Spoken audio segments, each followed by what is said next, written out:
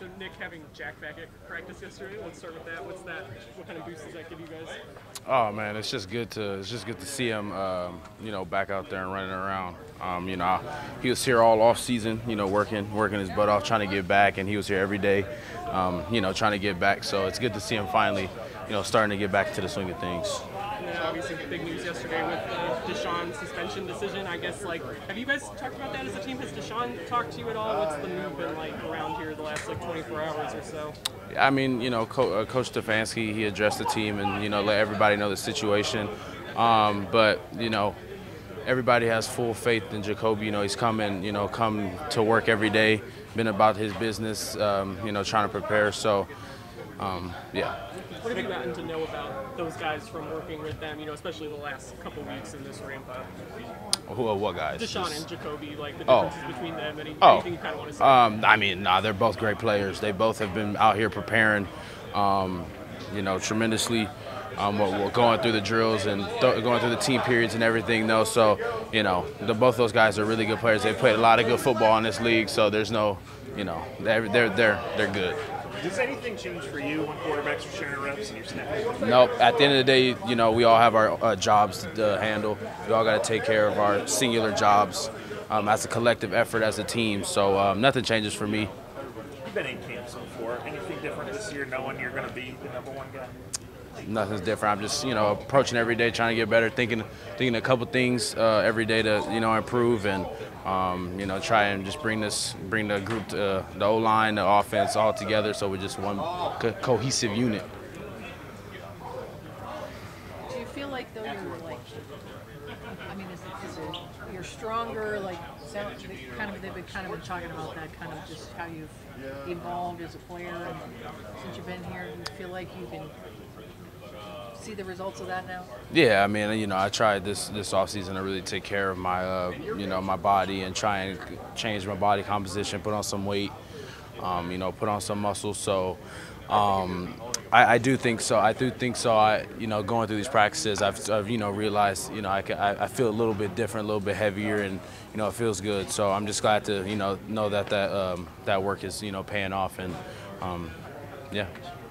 You talked to my coworker Dan for that one-on-one story for us last week, and I know you were talking about eating and how you were eating so much this offseason. I guess what were your favorite things to eat to kind of up to that calorie count that you were trying to hit? It wasn't really favorite things. It more was I was just eating kind of just for the results of trying to put on muscle and put on good lean weight. So I wouldn't say there was no favorite meals, but. I just tried to enjoy what I could. Yeah. Tons of protein, I assume? Yes, nonstop. Yeah. Nonstop. I know too. You've talked about you being quote unquote undersized or whatever height-wise doesn't really bother you. It's just been a part of your game. I guess how has your thinking evolved on that? Just I've got to do what I can with the body I have, sort of thing. Yeah, nothing's really changed. I just like you just mentioned, I've always had to deal with it when I was coming out of high school, when I was coming out of college, when I was, and now I'm here. Everybody always talks about it. It's I get it. I get it. I'm not 6'4", but it's just what it is. And I try and learn different tools and different techniques that help me with my size. And personally, I don't think it's an issue. I think it honestly helps me in certain situations. So. My thought process hasn't changed on that at all. I just think it's something that people are always going to mention. Yeah. You guys always kind of like to get out and pull and all that. Do you see that as one of your strengths?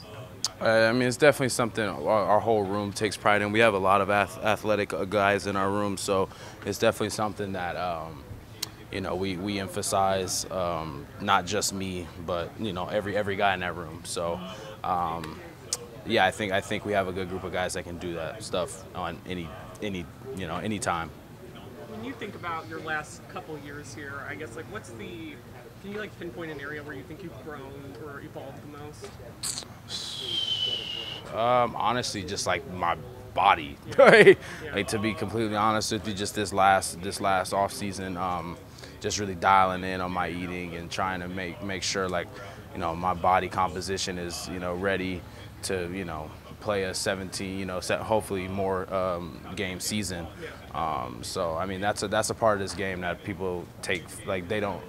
Outside looking in, people don't understand. Like that's a lot of games, a lot of running, a lot. So you constantly got to be changing, fixing your body.